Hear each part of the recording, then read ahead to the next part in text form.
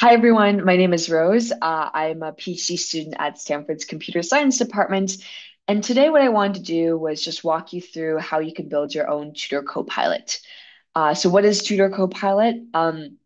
We recently released this study here on the effectiveness of this human AI system, where the system, Tutor CoPilot, is designed to be a thought partner in live interactions, like in tutoring interactions. And so in this collab, what you're going to be learning is how to build your own mock-up of Tutor CoPilot that will look something like this. The nice thing is that suggestions you're seeing from Tutor CoPilot are going to be contextualized to the ongoing conversation.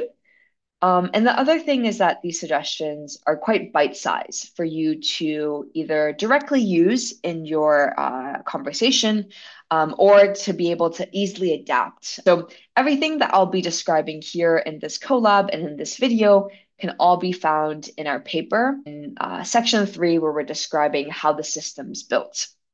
With that, let's just get started. So our starting point is going to be here, where really what we're going to be doing in this tutorial is being able to populate this template prompt.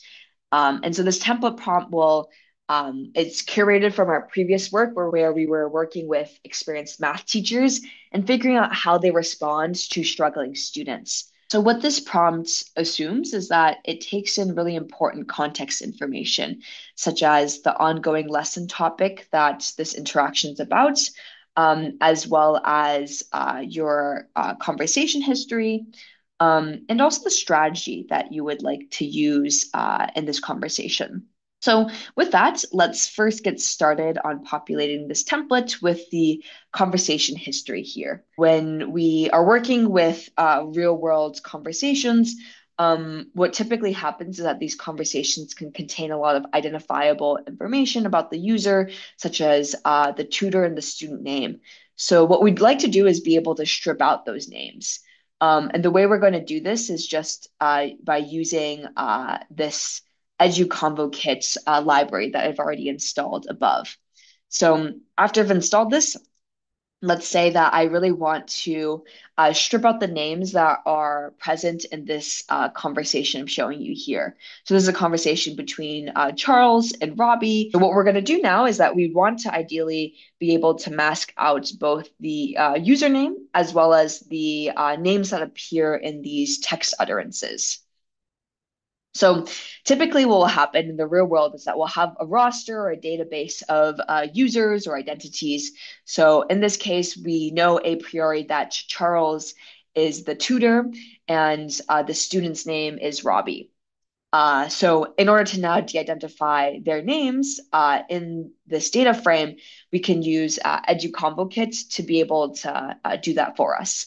So what we're going to do is we're going to define this de-identification function, which says, okay, I want you to de-identify the user column and replace the names accordingly with tutor and student. But I also want to de-identify the text column. And in this case, I'm just going to mask the tutor and student name with these brackets. So let's just define that function here and run it. And we're going to pass in our original data frame and pass in our known names and just run that de-identification function.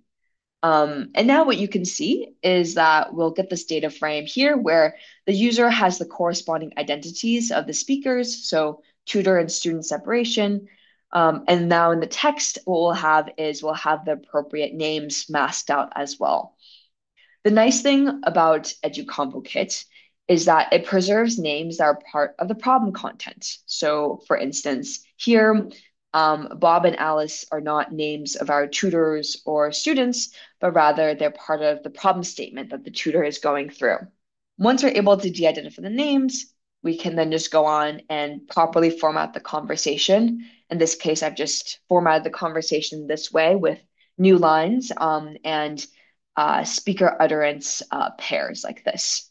Now that we've gone through the conversation part, we can try to turn to picking a strategy for the model to generate a response with. So in our work, what we do is we are going to be using strategies that experienced math teachers used from our previous work. And what's nice is that we've hosted all of the strategies in this existing file here. And so I can just download that file and then show you the strategies that teachers commonly use when trying to help struggling students. What we can now do is we can pick any of these strategies and instruct the model to generate a response that follows these strategies. So let's just go ahead and directly do that by populating that template I had shown before, not only with the conversation history, but also with the strategy in this case. So let me just run that and show what this will look like. So before we had this empty template with these placeholders for the lesson topic and the strategy and the conversation history. But now after, what we'll see is we'll have the strategy that we've picked out. So this is about explain the concept. What we'll also see is the de-identified conversation history. And for now, we just passed in this dummy placeholder of a lesson topic. So working on word problems. Great.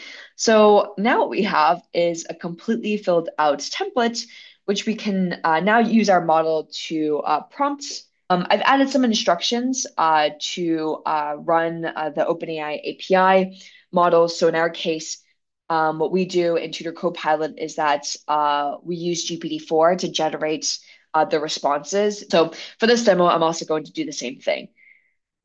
Great. So we can now go down. I've installed the OpenAI library here. And what I'm going to do is just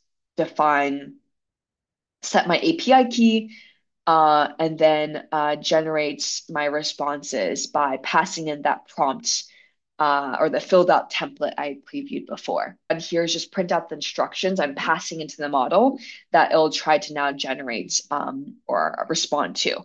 So now when I run this function, I'm going to get the model's response. So here the model wants to respond with, that's a good try, but when we subtract the number of apples Bob gives to Alice, blah, blah, blah, blah.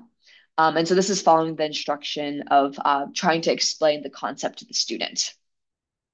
Great. So now this is kind of given you one pass through of what it means to be able to pull the context, de-identify the context, and then instruct the model to follow strategies that experts would use in any case in these conversations.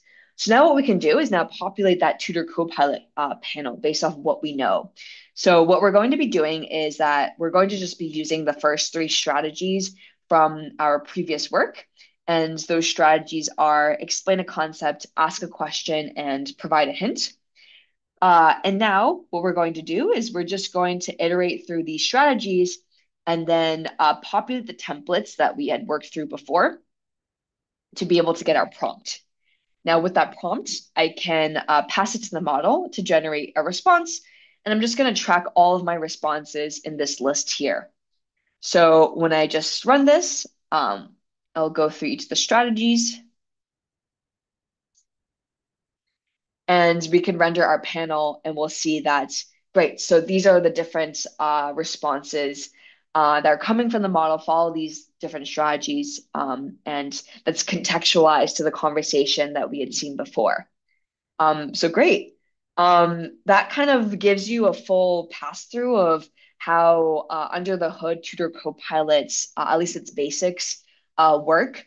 For fun, I added some additional materials where I'm using the data set from our bridge work to run Tutor CoPilot on a few other conversation contexts. So here what's happening is that I've downloaded the test set of our data and I'm reading this test set and I want to just display some examples from our data set. So these are from real world tutoring conversations where what's nice is that this data set already has each of the lesson topics for the conversation.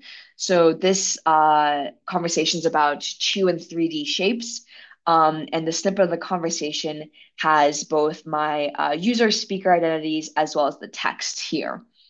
Um, So now what we can do is actually just put together what we've just learned about creating these Tutor Copilot suggestions for each of these conversations in my data sets. So what I'm going to do is I'm just going to try it on three different conversation snippets and then see what we get. So let me just run this here. And we'll start to see now the Tutor Copilot panel being populated for each of these conversation contexts. So in this case, for instance, on 2 to 3D shapes, if we want to get an explanation, we'll see the corresponding explanation here from the response. Or if we want to provide a hint, we'll also see the suggestion populated here. And then we can also go to the next example. So this is about finding unit rates and then correspondingly the suggestions generated under each of these strategies here. So that gives you kind of the complete overview of how Tutor Copilot works. Of course, there's a bunch of other things that I've excluded. So if you want to kind of learn more about the Tutor Copilot paper, feel free to check out those links. The language model and adaptation approach I mentioned before is our paper on Bridge. And so we have the data as well as some methods descriptions in these links. And finally, we also use EduConvo which is a really nice library for handling and analyzing conversations that happen in education. So feel free to check that out as well. Yeah, thank you so much and have fun with Tutor Copilot.